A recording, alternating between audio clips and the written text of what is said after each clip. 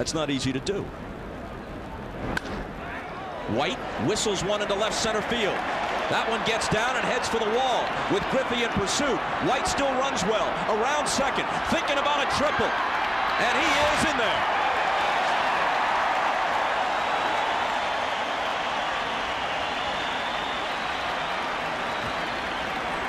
Well, none other than Hank Aaron says that this is the most exciting play in baseball, not the home run. He finds the gap in left center field, and actually took him a while before he decided he was going to go to third. Now he stretches it out right here, and they did not handle the relay that well. They missed the first cutoff man, and that was the reason he was in there at third base.